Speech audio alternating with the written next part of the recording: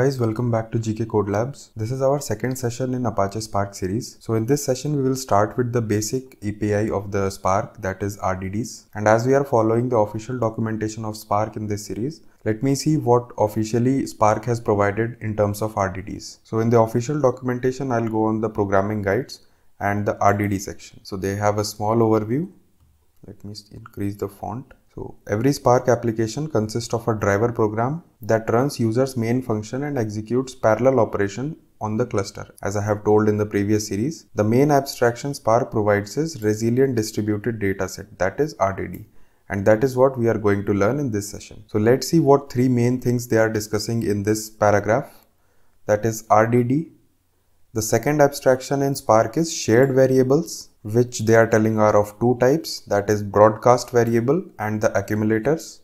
So we have to discuss this point also. So let's go step by step, as we have to make small videos as many of you have requested. So we'll go step by step. First thing is linking with Spark. So when you are starting to write Spark code, they are telling if you are only going to use RDD, you should first have Spark core library into your development environment. Just an additional information, this libraries you have to add if you are using Spark onto some external platform that is like an IDE. If you are using Spark from Spark shell, you don't need to include these explicitly. So just the same thing they have mentioned in the linking with Spark section. So under the RDD section, if we have to use it, we have to import two libraries basically, that is spark.sparkcontext and spark.sparkconf. So why these two libraries?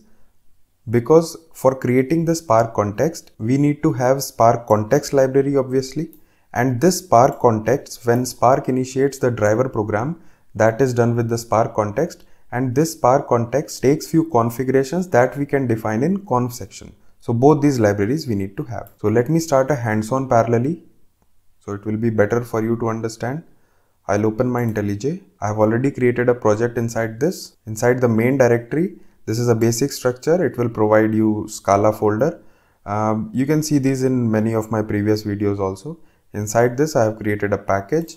So let me create a new Scala object. Also, this is also one of the point that we'll discuss in further session, that what is the difference between classes and objects in Scala. Let me see RDD.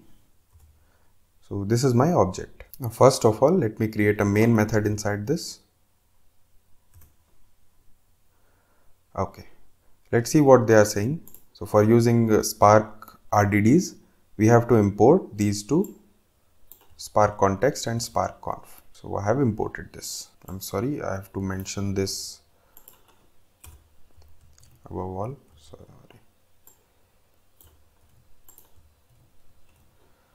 Okay, I have imported the libraries. Also, if you are using this on IntelliJ as I am using, just make sure your project is also able to access the official Spark library that you have to mention in build.spt.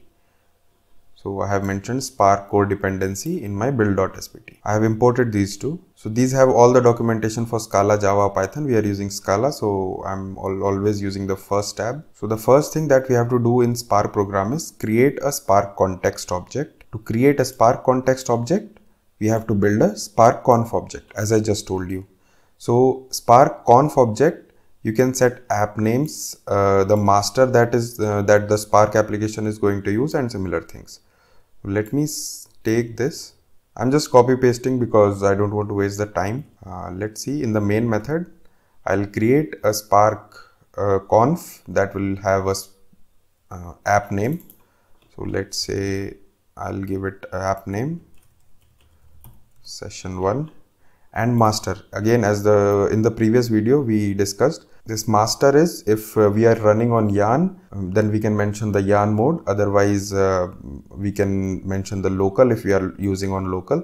So for this session, as we are just going through what RDDs can do, I'll run it on my local and using let's say 1 core. I'll give it in double quotes, and using this conf we are creating a Spark context. Let me have a name for this Spark context. So I'll assign it to new val. So we have our conf and Spark context ready. Let's see what next. They have mentioned using the shell. Obviously, we can use it using the shell also, but the things are same. Once we'll start using Cloudera Quick Start VM, I'll show that also. There is a command that you can use, Spark shell. It will initiate a Scala session which will run on Spark. So for that also, on local you have to mention the number of cores and so on. So let's see what is RDDs. RDDs are basically resilient distributed data sets. So just a small revision. What are these? These are data sets. Obviously, we are going to store our data into these variables, and these are distributed as we discussed yesterday. This is cluster computing. So whatever data sets we are going to form will be distributed among different nodes. All that data that is inside these RDDs will be distributed. And what does resilient means? Resilient means is these data sets can be computed or recomputed in any point of time if required during the flow of our application. Once we will come to different operations that can be done on RDDs.